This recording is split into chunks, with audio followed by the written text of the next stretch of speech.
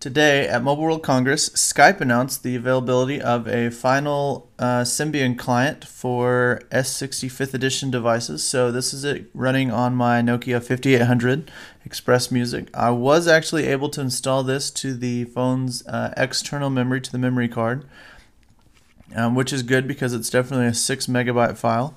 So as you can see, there's plenty of settings available here.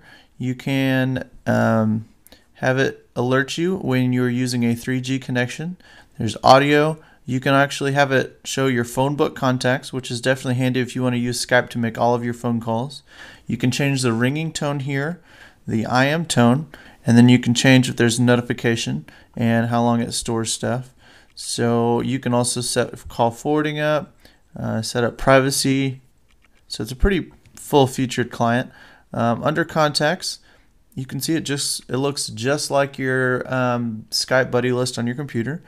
So you've got the availability icons, if they have an avatar set, and then any kind of a status message there. So you can click on a contact and you get a little pop-up asking if you want to call them or start an instant message. You can also send them a file, which is definitely pretty cool. So if we go to the Start IM, we're going to chat with .sysks here.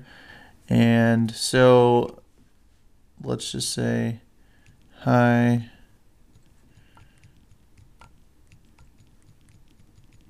you're on video. So you can also add smiley faces here if you wanted to. There's a bunch of different options for you. In fact, way too many options. You can even have a $sign or a pizza slice or whatever you want to do. So while you're chatting with other people, you can go back to your buddy list and do anything you want. When that message comes in, it'll pop up a little notification. So we're going to go ahead and go back though. You can also dial a number. There's the phone pad here. There's also these tabs across the top. So there's my notification. .6. When you're at this list, if you have a new item, it's going to pop up here. So you just touch that, and there we go. So she responded, what?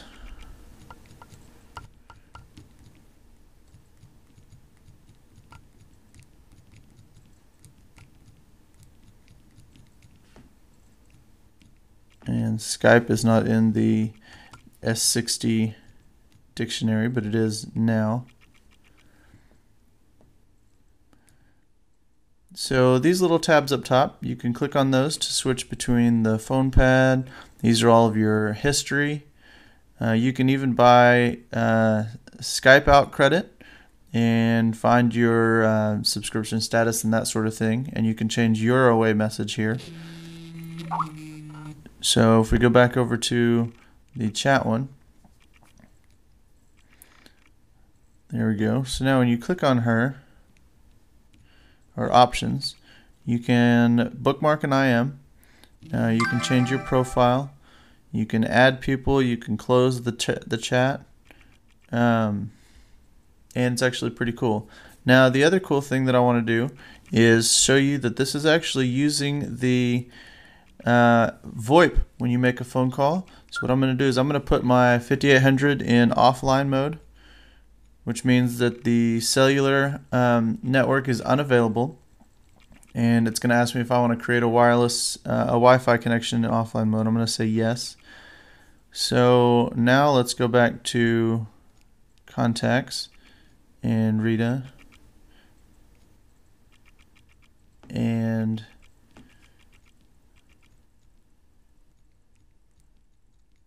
I'm going to call her.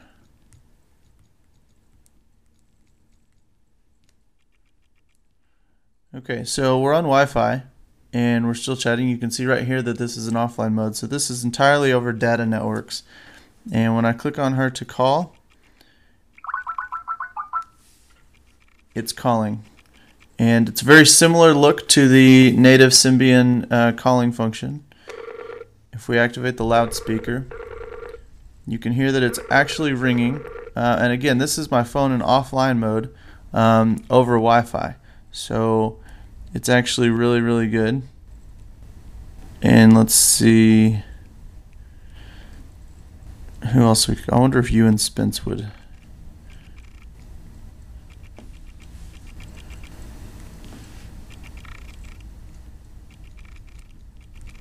Let's see. Mind if I call you?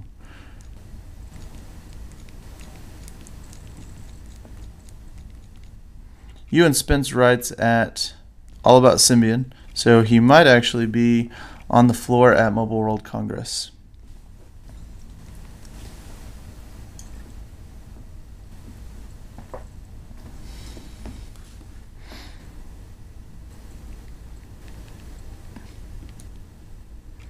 So in any case, there we go. Ewan just responded.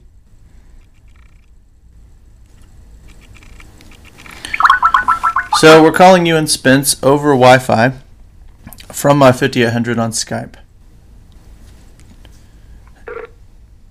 Yeah, hello. Hello, Ewan. How are you? Hello. Hello, Ewan. Can you hear me? Ewan, can you hear me? Ewan, can you hear me? Ewan, can you hear me now? Type something. Yes. Blah, blah, blah. Can you hear me? Hello. Okay, so there's some issues with audio, obviously, especially on the 5800. But in any case, it's still running. You can hear Ewan's voice over Wi-Fi, which is definitely cool. So definitely some bugs to fix, but overall, it's definitely a good start to Skype on Symbian devices. We'll have definitely more coverage of this as they update the client. So thanks a lot.